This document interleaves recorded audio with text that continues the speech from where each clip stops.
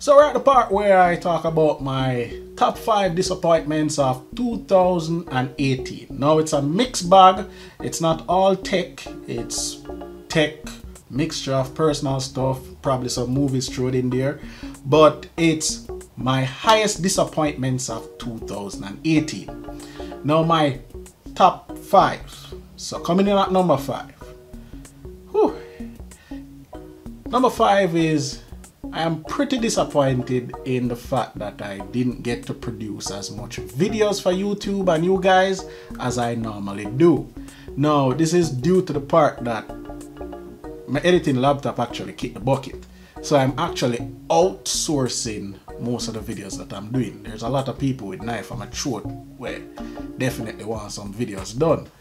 But I am outsourcing, and when you beg somebody to do something, you can't really pressure them. Or they might just say, screw you, go do it yourself. Can't do that. So, in the process, I try to get something up and running so I can go back to my old nature of just coming home, doing the videos, and not have to beg nobody nothing, and get the videos them out there. I'm hoping that what I'm doing come true, but meanwhile, as making this video, I am outsourcing the editing for my videos. So I'm sorry guys, me another type of person will put out a video every 2 to 3 weeks. It's just not me. But I not have the facility to do it right now. Coming in at number 4. Now, this is my, well, it's a love-hate relationship, but you know, a lot of his mercy. This was bad. This was horrible, man. And coming in at number 4 is Pacific Rim 2. Pacific Rim or Pacific Rim 2.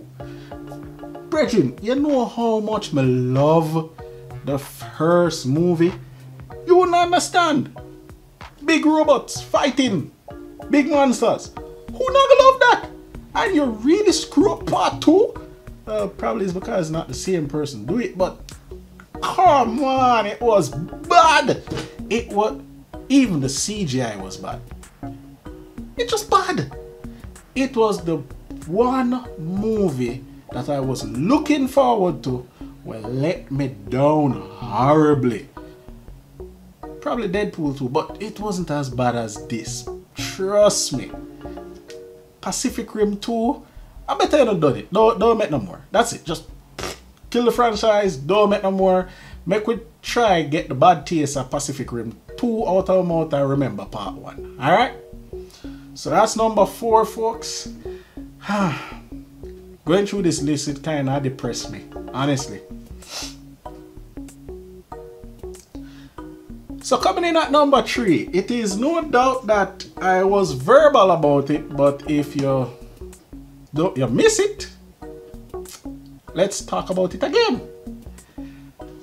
I don't understand how you sell a phone for so much money and it is that bad.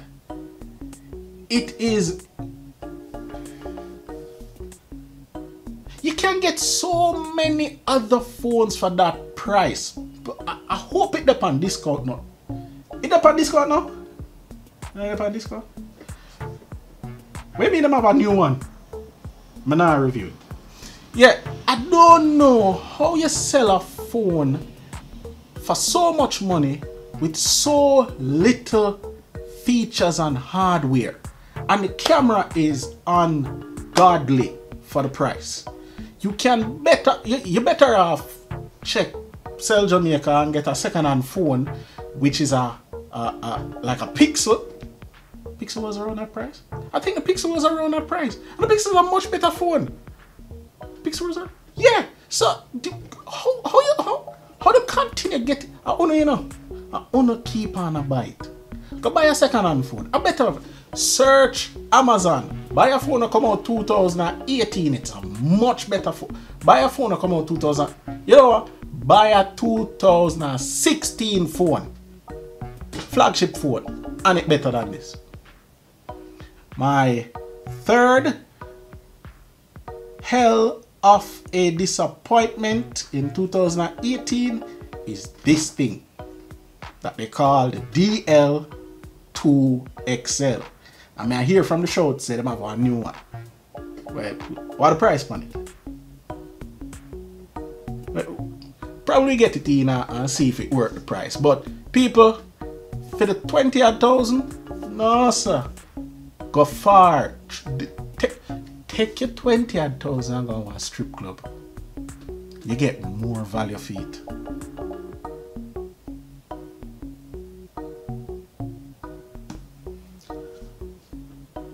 So coming in at number 2 for one of my most disappointed thing of 2018.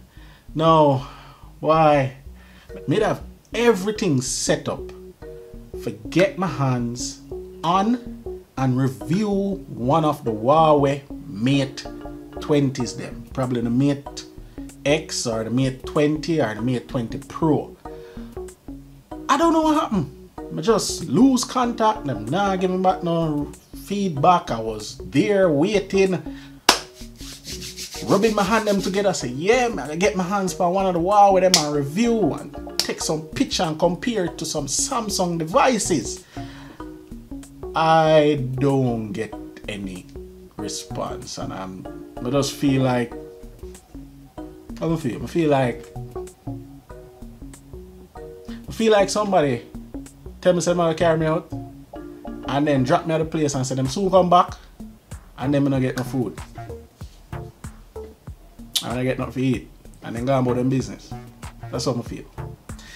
Anyhow, I really wanted to get my hands on the Huawei Mate 20 and review it for you guys, or the Huawei Mate 20 Pro, because I see some crazy video features for it and the in-screen fingerprint scanner and the build quality.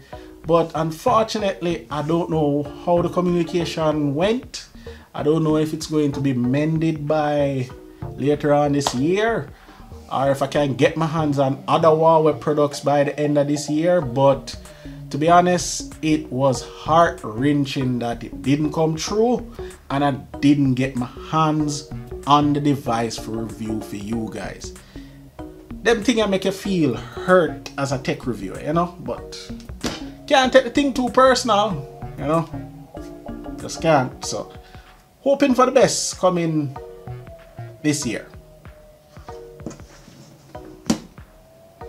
So we're at the number 1 most disappointment of 2018, and I haven't said this to anybody, but probably I should right now. It's the Samsung Note 9, and it's not the phone itself I'm disappointed in. I am disappointed that I didn't get it to review, and the problem is not like that one hard to say. It's like, alright, let me tell you exactly how bad it is. But get the phone has ship come, and I was getting the phone before the phone actually released. Believe me, that's how my links turn up. But some just shell out some things and say, yo, I want this before it release. And while shipping, it disappeared. Yeah, you heard me right. It disappeared. So, you know, pause, make me go and cry, yeah. Yeah, so it disappeared. So I couldn't get it for review and I couldn't get it from nobody else, and the damn thing just passed through my radar. Honestly, it is very, very hurtful. Very. I really wanted to review that phone. The hype around that phone was real, and I wanted to know if the camera was living up to the whole S9 or better than the S9, or if it did live up to some of the mid-range them, because enough of the mid-range them for Samsung, they take some good pictures.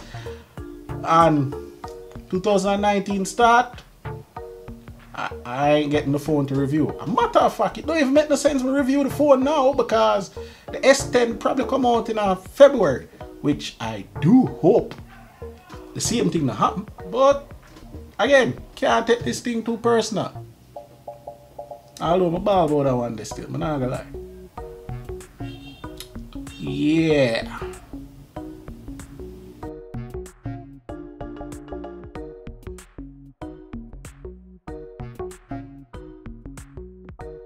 Snakes in the grass, you gotta watch where you step.